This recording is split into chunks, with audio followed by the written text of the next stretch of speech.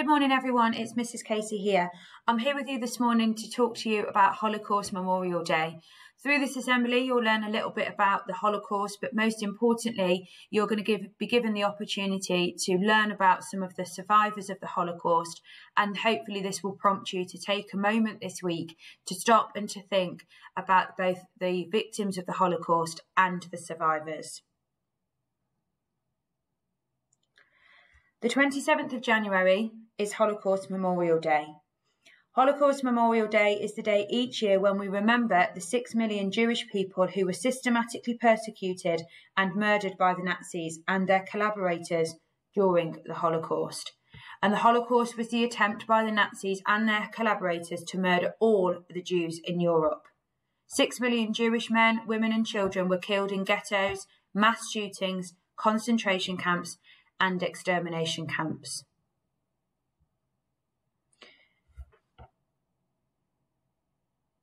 Holocaust Memorial Day is marked on the 27th of January because this is the day that Auschwitz-Birkenau, the largest Nazi death camp, was liberated.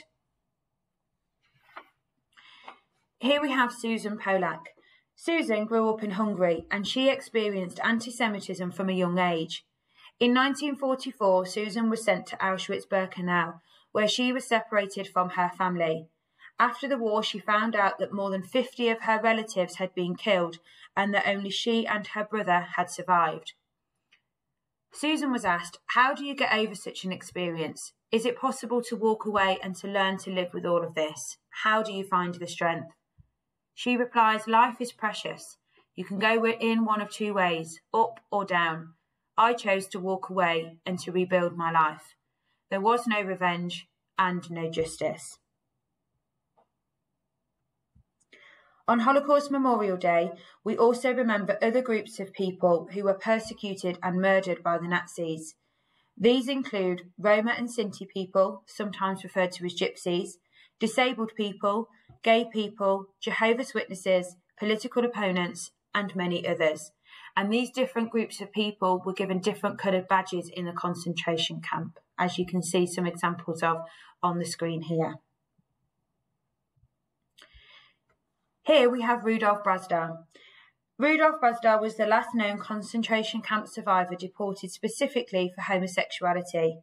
He was sent to prison twice and he was then deported to Birkenwald concentration camp in 1942, where he was subject to forced labour for 32 months. He says, "If I finally speak, it's for people to know what we homosexuals had to endure in Hitler's days. It shouldn't happen again." After the Holocaust, the world said, "Never again."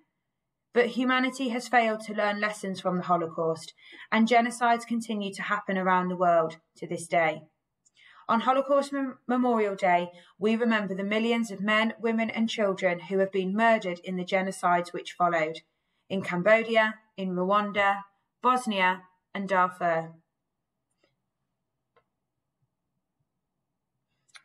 Eric played for Kigali's top football team. During the genocide in Rwanda, his fellow players protected him from the killing. Today, Eric runs an organisation which uses football to promote tolerance, unity and reconciliation in the UK and in Rwanda. So what is genocide? Genocide is when a group of people are targeted for destruction just because of who they are, such as their race or their religion. Genocide does not just happen out of the blue. It is the result of prejudice and persecution which sees a group treated differently from the rest of society. On Holocaust Memorial Day, we are reminded of what can happen when prejudice and persecution are left unchallenged, and of our responsibilities to stand against these processes when we see them in our own communities.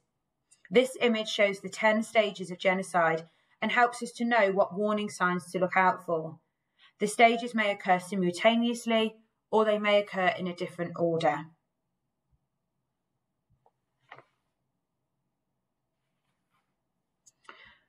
Across the UK, thousands of local events and activities take place every year in schools, communities, libraries, prisons, museums and galleries, in faith groups and many more. These activities include candle lightings, performances, art projects, readings, talks, just to name a few. Each event is an opportunity for people to reflect on the lives of people affected by genocide and to challenge prejudice, discrimination and hatred in our society today. So why is all of this important to us? People are still discriminated against today because of their religion, their race, their sexuality or another element of their identity. Whilst we are not at immediate risk of genocide here in the UK, hate speech and prejudice are frequently seen online, and the number of hate crimes recorded each year has been increasing.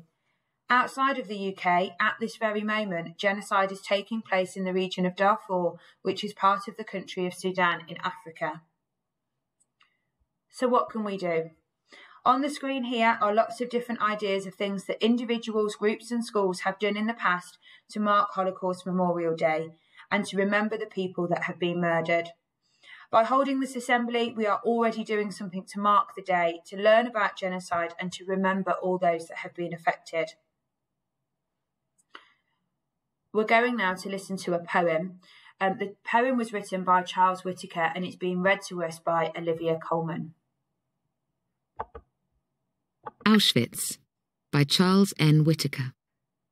The semi-quaver chugging of the train on the track, and the people on board who will never go back, and the terror in the eyes of all the young ones to go, with no one knowing as the train comes to slow.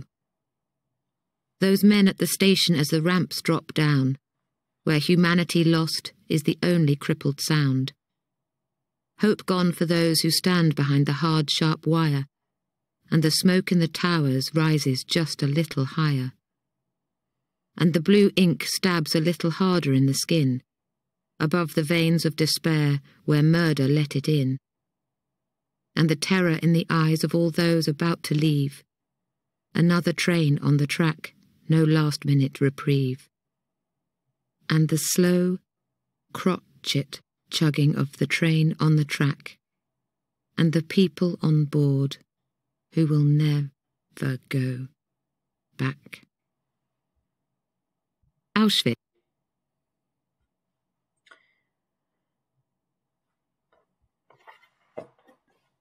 Young people can get involved in Holocaust Memorial Day through a youth programme. As part of this programme, you will learn more. You will take part in challenges and you'll be supported to do your own activity for Holocaust Memorial Day. The web address is on the screen for anyone who is interested in finding out more. So it's hmd.org.uk/youth. Let us all today commit to do something ourselves, either in our classes, either when we're out on social time, either in the corridors, on the playground, to mark Holocaust Memorial Day and to stand up against prejudice, even if you just take a moment today and this week to think about the survivors and the victims of Holocaust Memorial Day.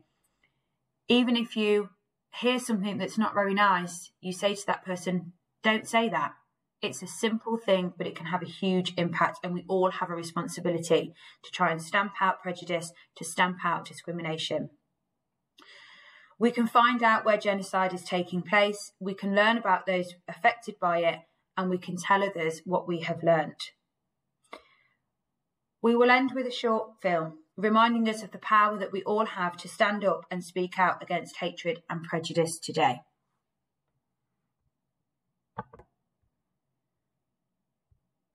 My voice can. My voice can.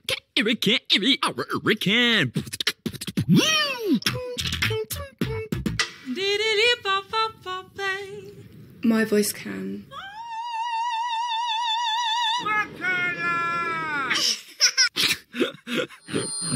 My voice can transform. Transform? Transform! Like before your very ears. My voice is as big as my imagination. Our voice has travelled through generations. My voice can make you feel.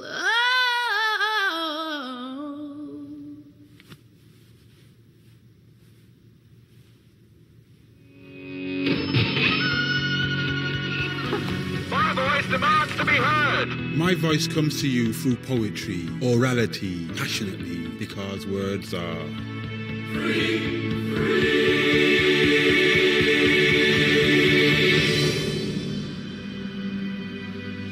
My voice speaks for my family whose voices were silenced. It's not always easy, but I try to use my voice to speak out against hatred. Use your voice. Your voice. Your voice. To speak out against injustice, humiliation, and hatred.